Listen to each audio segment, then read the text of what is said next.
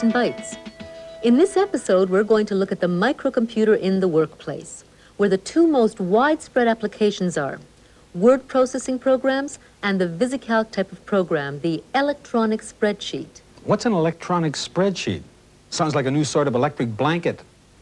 No, a spreadsheet is just a large worksheet with columns of numbers, and it's used for any kind of planning, whether you're planning your own personal budget or the finances of a small business. And this sort of thing can be done many times more quickly on a computer. Now, what's word processing? I'm not even sure I know exactly what that is either. Well, word processing is really a very fast and convenient way of composing and editing text. Let's have a look at a typical word processing program. There's one already set up on the IBM computer. Ah, yes. IBM personal computer. Insert storage diskette in drive B. Ah, here we are.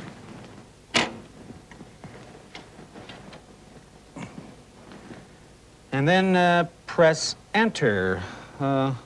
Where's enter? It's the large key with the arrow bent to the left. Oh, here we are. Ah, Easy Writer file system. Edit a file. Do we have a file we can edit? Try Scrooge. Scrooge, all right. Get a file. Press G and Scrooge. File in memory. Well, where is it? Type E for edit and you'll see it. Oh, there we are. Marley was dead to begin with. There is no doubt whatever about that. Have you got the whole of A Christmas Carol in here? Actually, we could have, because the book is only about 100 pages long, so it would just about fit onto one floppy disk, but in this file we only have a couple of pages. Well, how do I get to page 2? Well, you know how to move the cursor to the bottom of the screen, don't you? Oh, are these the cursor keys? That's it. If you keep pressing the cursor key, the next page will start to appear. The text starts to move up. Or you could think of the screen as moving down. The screen is like a window or porthole through which you can see different parts of the whole scroll of text. If you want to go back to the beginning, just keep on moving the cursor up. Ah, yes. Now, if Charles Dickens had had a word processor, how would he have gone about doing some editing? The first thing you can do with a word processor is insert or delete letters or words. But I can do that on most computers without using a word processor. Yes, you can. But if you try to insert or delete whole sentences or paragraphs, you'll be in trouble. And yet that's very easy with a word processor. Suppose you want to insert a sentence after Marley was dead to begin with. All right. Move the cursor to the space in front of the word there.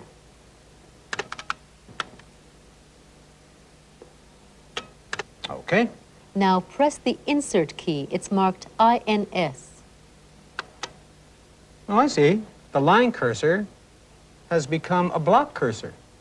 And that means that you're now in the insert mode. Now just type in some new sentence. I'll type in, I think we should make that quite clear.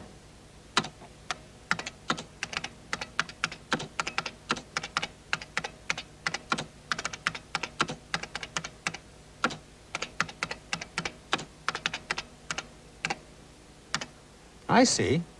So the new sentence just pushes all the rest of the text along to make room for itself.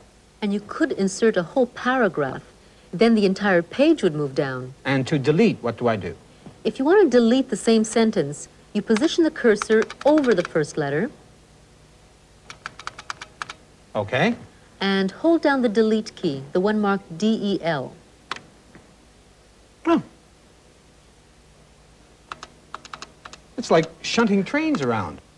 And I noticed that it also automatically wraps your words around at the end of the line so that you can keep on typing in a continuous stream.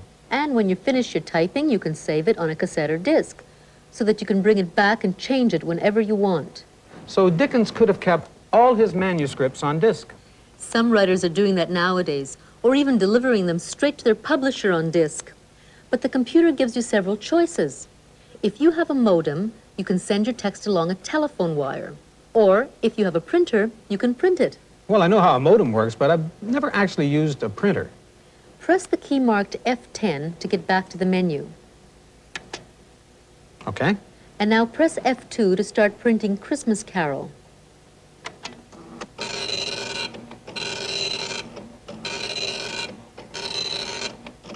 This is really something. To stop the printer, press F7. Unbelievable.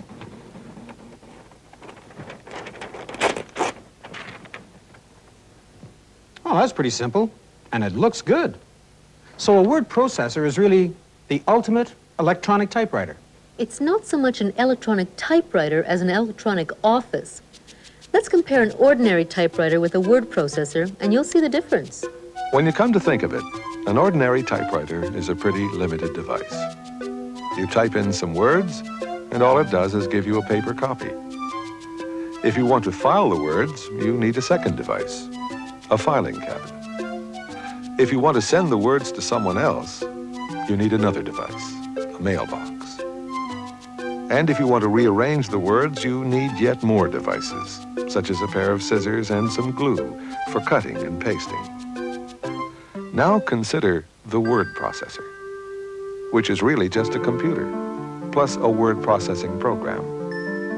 You use the computer's keyboard to send your words into the computer's memory.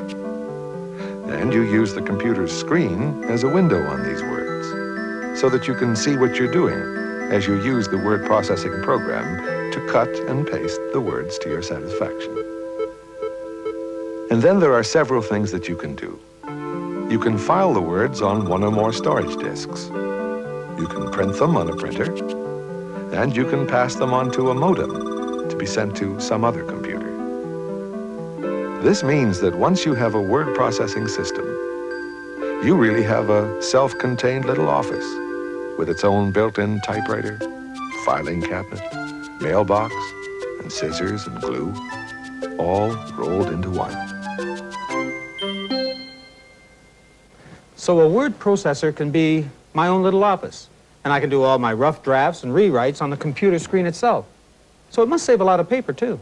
But a word processor is more than just a way of saving paper by letting you correct text on the screen. Let me show you something else that it can do. There's a famous speech from Julius Caesar already on file. Oh, good. I'm going to get a chance to edit Shakespeare. Okay, now type G. What's the name of the file? Caesar. Okay. The file is now in the computer. To see it, type E for edit. Okay. Ah, yes, this is familiar. Friends, Romans, countrymen, lend me your ears. I come to bury Hamlet, not to praise him. Hamlet, wait, what's Hamlet doing here? We deliberately substituted Hamlet every time the name Caesar appears so that you could see how a command called search and replace works. This command is on another menu that you can call up by typing F4. F4? Type S for search and replace. Ah, I see. Search for Hamlet, I guess. Okay, here we go. Search for Hamlet, replace with Caesar. And all or some, all. Oh my gosh, look at that. What kept it? It's a busy little cursor, isn't it? You know, Shakespeare would have loved this. And I can see how it could be really useful. If I had a contract with a company and I wanted to rewrite the same contract with a second company, I could change the company name throughout the contract in a flash. And you'll find the search and replace feature on many word processing programs. There are slightly different versions available for most microcomputers, but there are a lot of other features that we haven't had time to look at. Text formatting, choosing different type styles, preparing form letters, and so on. Well, how long does it take to learn to use a word processing program properly? Well, you've already learned quite a bit in just a few minutes. And to master EasyWriter, which is a fairly elaborate word processor, only takes a few days. And you've seen that the printing part itself is very simple. Yes, that's true. And I noticed that each letter is actually made up of dots. Yes, this type of printer builds up all the letters out of dots. It's the most popular kind of printer for small computers. It's called a dot matrix printer. But there are more expensive printers that will give you fully formed characters not made up of dots. The most popular printers that do this are called daisy wheel printers. There's one hooked up to the Xerox computer. The computer is all ready to print a memo. Just hit return.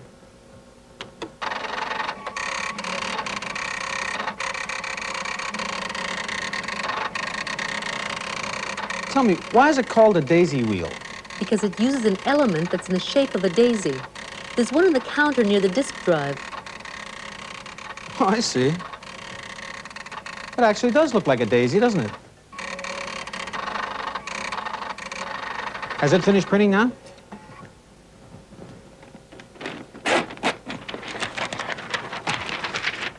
Oh, yes, there's a big difference between fully formed characters and the dot matrix characters. And I can see that the fully formed ones look better for business letters. Yes, on the other hand, dot matrix printers can build up anything out of dots, different type styles or even pictures if you want. Well, I suppose it's the same principle as building up pictures on the screen with pixels. That's right. But to print really good line drawings, plans, diagrams, and so on, you'll want to use a different device, a plotter. A plotter. What's that?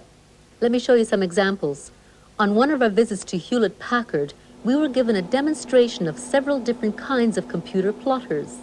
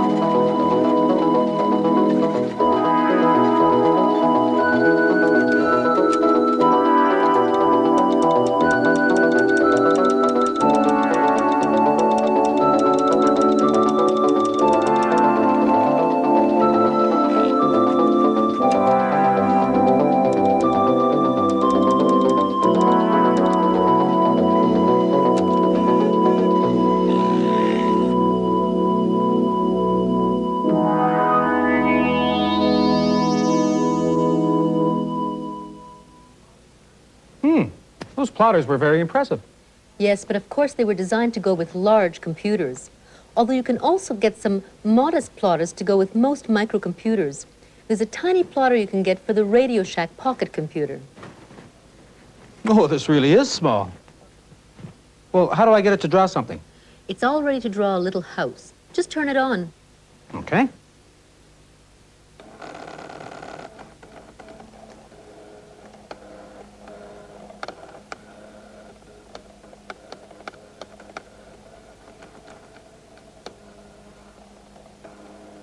Oh, I don't believe this. Look at that.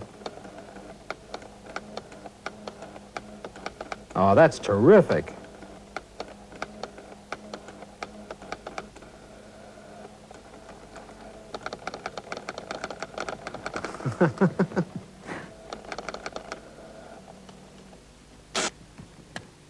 Well, isn't that nice? Thank you. The house that Billy drew. That's really something. So with a microcomputer, you can get to use some fairly elaborate word processors and even some ingenious little plotters. I suppose more and more people will be trading in their typewriters for this sort of equipment. Yes, I think it's inevitable. And one sign of the times is what's happening in education. Let's look at how they're teaching word processing as a skill in a high school in Scarborough, Ontario. We started word processing courses and working with word processing equipment at the high school level. And it was a small part of the course because we only had 10 machines and we moved them from school to school. So the students would rotate through those machines and learn a little bit about word processing. Then as more money became available and we realized that word processing was becoming a very important part of the office, we decided that we should try to purchase machines that would remain in the school. Because we have 6 machines, we're able to give the students more time on the equipment. I would say that we're trying to incorporate word processing into our courses at the senior level to a very large extent. We don't want it to become an isolated part of the course. It has to be very much an integral part of their course, and to give them the concepts behind word processing. This is a very simple machine to use. It's very user-friendly. The speed of the word processor is far and above typing on an electric typewriter because you can make your corrections so very easily. You're going to get a perfect copy from a word processor. You can also print as many copies as you want, and every recipient feels that he or she has received a personal letter. Some students take to working with equipment more easily than others, and some students really take to it and become really hooked on it and want to learn more about it, and they're certainly free to do that before and after school. And it's fun, it's exciting to see that student who finds, hey, this is really fascinating. I'd like to learn more, and I'm willing to spend my own time learning more about it. And I think that's really what education is all about, when you can just touch that little bit of interest and watch it grow in a student. It's fascinating. Well, there seem to be some interesting changes taking place in education. But you were also going to tell me about these electronic spreadsheets, weren't you? Yes. We're going to look at VisiCalc, which is the most popular electronic spreadsheet of all. In fact, it's the world's best-selling microcomputer program. Pretty thick, isn't it? Yes, it takes a while to get used to the full capabilities of VisiCalc. But we can look at some simple examples. This version of the VisiCalc is especially designed for the IBM computer. But there are other versions available for virtually all the micros. To load the VisiCalc disk, hold down the Control key and the key marked ALT, and press the Delete key.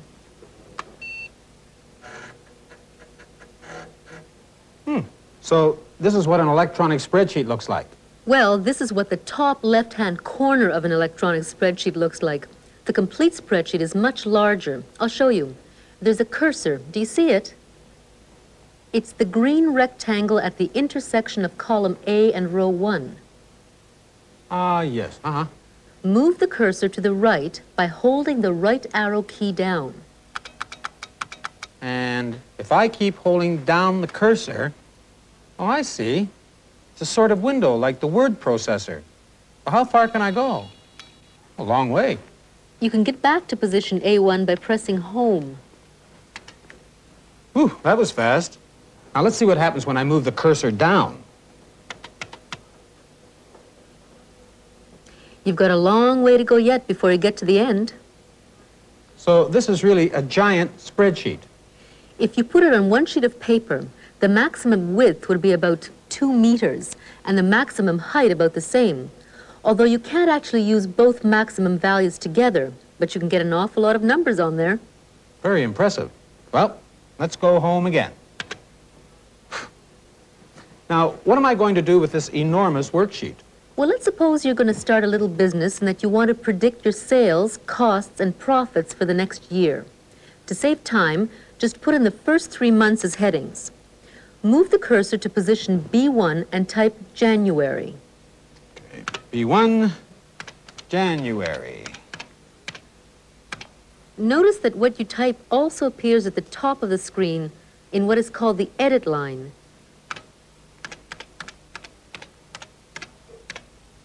And now I move to D1, and that would be March. Now move the cursor to A3 and type sales. Okay, A3, sales. Then I'll come down to A5, and that will be costs.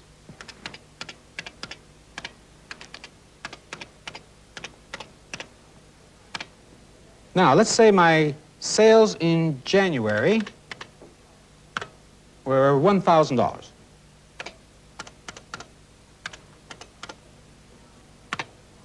Now, the costs. What are they likely to be? Well, let's assume that your monthly costs are 60% of sales. Let's have the computer calculate that. I can just type in 600. No, but think about it for a minute. If you went back and changed the 1,000, you'd have to change the 600, wouldn't you? So what do I do? You use a formula, and this is really the key to the power of VisiCalc. Formulas. Well, what do I type in then? 60% times 1,000? Close. Only we write 60% as a decimal fraction, 0.6. Okay, 0.6. Now, where's the multiplication sign? We use a special symbol for multiplication, an asterisk. Oh, okay. Now, 0.6 times 1,000? Well, it's more useful to say times whatever is at position B3 because it might change.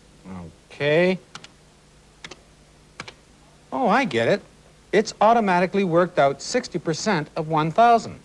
Now, move the cursor up to B3 Okay. and type in some other figure for sales and watch what happens. All right, then let's pretend that my sales are 1,255.70. Whoa, this is tremendous. Wow, look at that. Now go back to my original 1,000. Now, don't get too carried away. There's some more work to do here. We must put in the formula for working out your profit. Don't tell me. Profit is sales minus costs, so I should type B3 minus B5, right? Yes, but there's just one thing. VisiCalc likes you to type plus B3 minus B5. Okay, plus B3 minus B5. Hey, that's really something. I understand how it works now.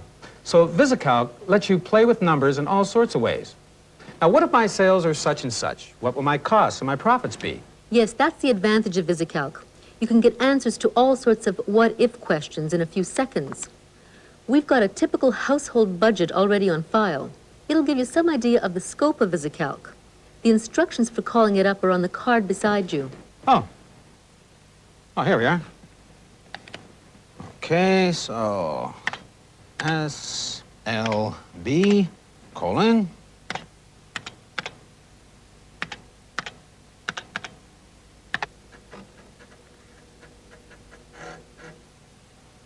So income 30,000, biweekly 1,153. Now after all expenses, the year end would be 15,411.56. Now, if you just change one number, everything else will change. All right, let's say I have a very bad year and my income drops to, we'll say 5,000.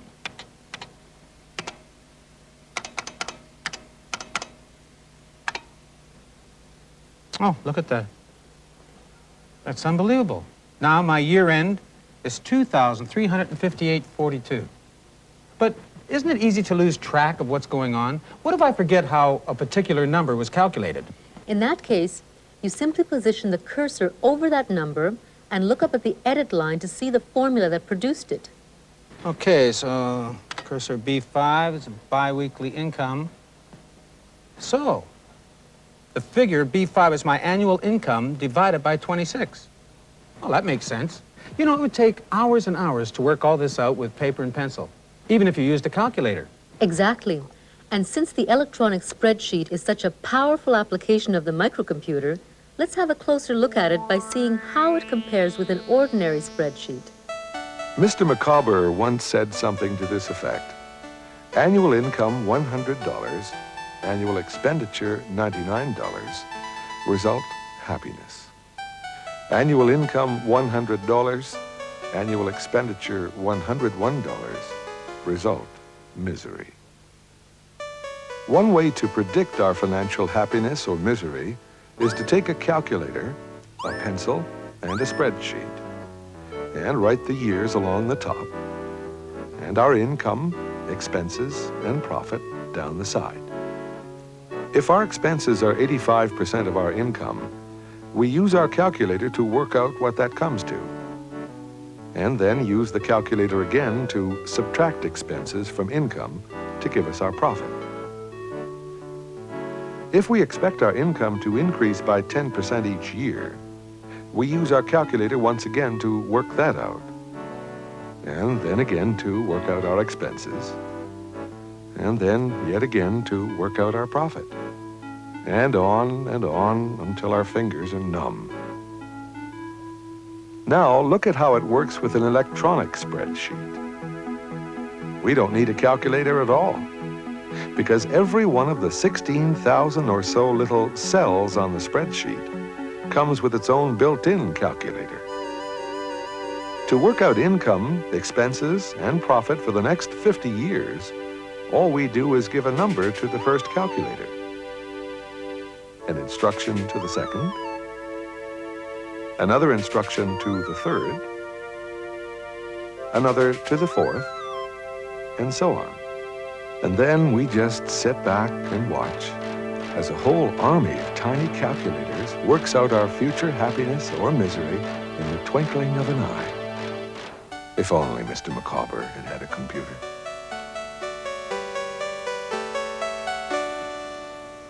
Well, I can see why VisiCalc is so popular. It's almost like a crystal ball that can tell your fortune in no time at all. I think I'll put my own numbers in here and see what happens. While Billy is asking his what-if questions, let me tell you about our next episode, which is called What Next?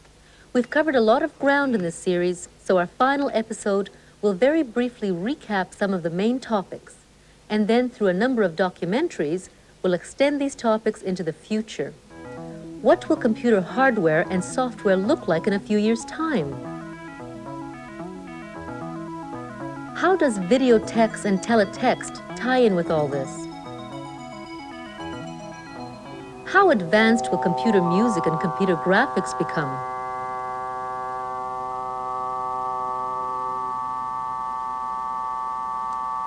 Until next time, I'm Luba Goy for Bits and Bytes. And I'm Billy Van, and I'm broke.